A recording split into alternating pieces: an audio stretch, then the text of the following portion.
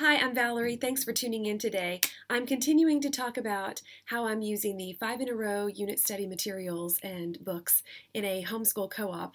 And we are coming to the end of our semester. We have an 11-week semester here, and it's been fun. It's been a lot of work, but I think it's reaping a lot of rewards. Today we're going to talk about how I used Katy and the big snow in co-op. Now, this week was a 2-for-1.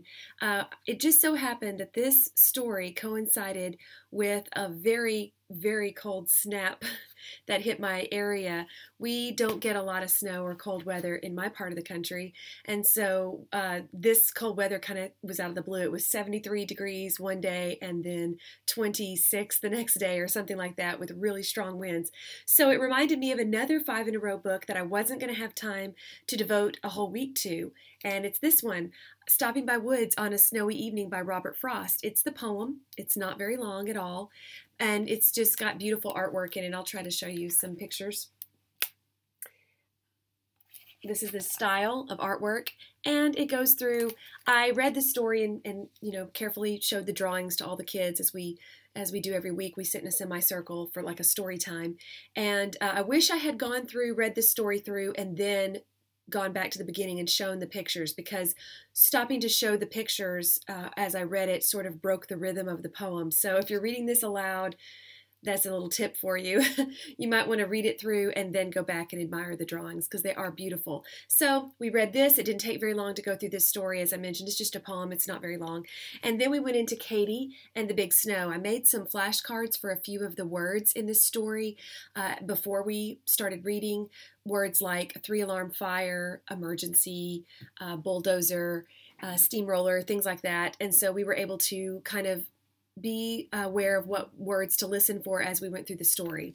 It's a cute story about a town that has a massive snowstorm hit it. Geopolis is hit by a big snowstorm, and Katy is an all-purpose vehicle. She is a bulldozer, and she's a shovel, and she is a snowplow, and she's a big snowplow. It has to be a big snow for them to call Katy out, and Katy saves the day, and this is the story of how she does it. So it's a fun story. I think all the kids enjoyed hearing it. This is the same author who wrote Mike Mulligan and his steam shovel, and so you could continue along that line and talk about big equipment. If your kids like construction equipment, things like that, you could talk about that.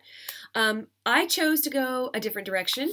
We talked about maps and direction because the whole story talks about how she had to go west and she had to go east and north and south and save the day and plow everybody out from the snow. So I went to Teachers Pay Teachers, and I downloaded this printable. It has lots of options you can use. We didn't by any stretch use everything that was offered in this, but I showed this. I just used this as an example and showed the kids. We talked about what a map key was and a compass rose and a scale on a map, because they're not really, kids today are used to seeing their parents use the GPS. I know I do. And so it was kind of fun to talk about a map and what it was like in the old days, boys and girls, when we had to use an atlas and plot our way through.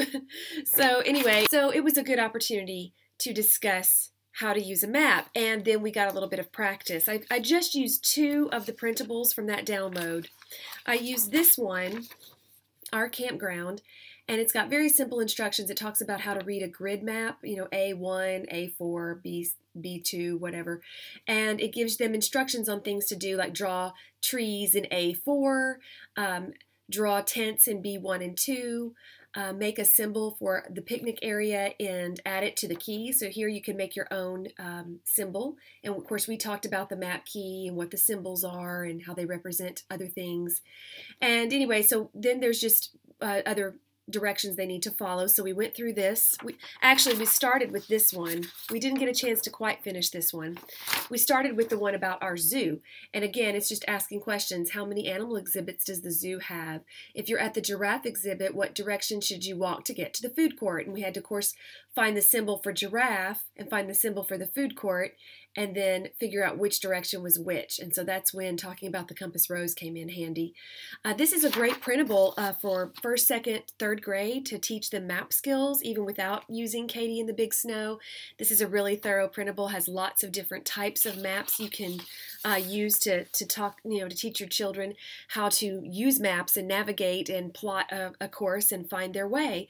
And we talked about all types of maps. We talked about how if you go to the zoo, you do get a zoo map. You don't get a map of the whole state.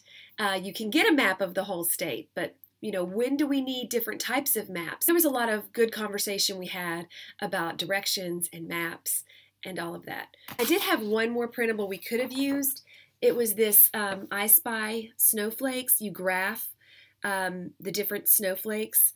There's on this side here, you see the different styles of snowflakes, and then how many of each one could you find, and then you draw and color in the bar graph. We didn't have time to do that. I didn't send it home either because I really didn't think it was something that they would find really fun to do. Another idea I had was to fold white paper or colored paper and cut snowflakes, but we didn't have time for any of those things. I really felt like they learned a lot today in the lesson. It wasn't just entertainment. A lot of times we do crafts, which I think are great. They teach them motor skills and how to take direction, and it's fun. But this was a lesson they really got to do something with, and I really enjoyed it, that they were learning something new. A lot of them had never, thought about using a map. They're little, and so it was kind of a new adventure for all of them. So it was a fun day. Thank you so much for watching. I have a whole playlist of these 5 in a row videos. If you're interested, I will link to that in the box below. I will also link to the Teachers Pay Teachers download that I used for this lesson. If you have any questions or comments, please let me know in the comment section below this video. Please give me a thumbs up or subscribe if you haven't. And if you'd like to just say hello, I would love to talk to you. So thanks again and have a great day.